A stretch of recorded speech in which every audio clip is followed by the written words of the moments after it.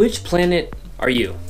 In an attempt to unearth some thoughts from you, the viewer, the other day on the SciSky Facebook page and Twitter, which you should follow if you aren't already, I posted an image of all the planets in the solar system with some arbitrary descriptions. We are very fortunate to live in a solar system with a variety of planets. We also live in a world with a variety of people. So I've accreted some definitions that I thought would be fun just to compare yourself to others with. The chances that you're in a specific category are slim, but perhaps you're most similar to one. Are you Mercury, lazy, keep to yourself and passive, or are you Venus, aggressive, hot-headed, and reckless?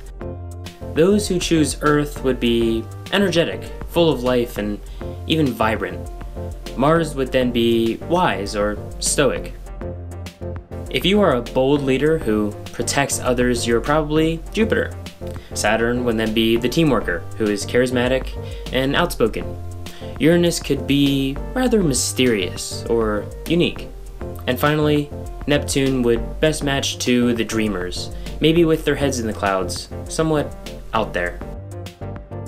So do you agree with my definitions of the planets? Are all of my descriptions fitting?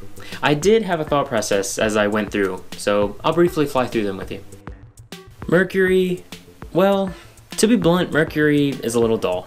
Maybe it's the gray color, the lack of an atmosphere, or maybe it's just because the element Mercury has been known as a poison that makes me think this.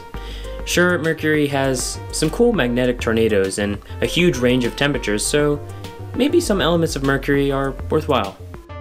Now, Venus is hot. You and I would melt if we touched Venus, so needless to say, I would not get in Venus's way. This is why I imagine the category to be reckless, maybe even a little V-nasty. Earth is magnificent. It seems as though every inch of the surface has some form of life it sees regularly, and may be the only planet where that is true. I think anyone who identifies with Earth is alive in the realest sense possible. And actually, Mars may have once seen a similar description, but not anymore. Mars seems old to me. Granted that age inspires wisdom and intelligence, it seems Mars is awaiting for someone to ask, "What's your story?" and always responds with proper grammars. Jupiter, well, Jupiter is massive. Jupiter is bold, the big brother of the solar system, warding off asteroids, protecting the other planets, and serving as the leader of our solar system.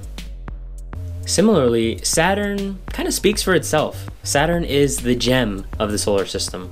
Myself and many others have aspired to see Saturn in a telescope to admire its beauty. So clearly, Saturn has a way of persuading us to turn our sights in a certain direction. Uranus is pretty weird. Not only does it have the strangest name of all the planets, it also is rotated on its side. No other planet in the solar system rotates this way. And Uranus has some pretty cool rings too. If nothing else, Uranus may solicit a second glance. And finally, yes finally, Neptune is just way out there. Neptune sits on the edge of the unknown, a symbol for our endeavor to learn about our place in space. Sometimes we can get lost out there. So that was my thought process as I rotated through the planets. Did you have a different point of view? Try to be Mercurialistic when choosing which planet you fit best among these 8. You shouldn't orbit too much around the definitions because I just made them up. Now let's turn our attention to you, the viewer. Do you dance to your own Neptune, or do Jupiter self against the thoughts of others? So I've done my best to give all the planets their own unique place in a team. I've worked on many different teams in my life with a variety of personalities, and I found of certain importance to many of them. If you think about it, the solar system is kind of our team, and we're all in this together. Thanks for watching. Let me know which planet identifies you best in the comments below. Then go ask your friends and family and see what they have to say. You might hear some interesting responses. And don't forget, be curious.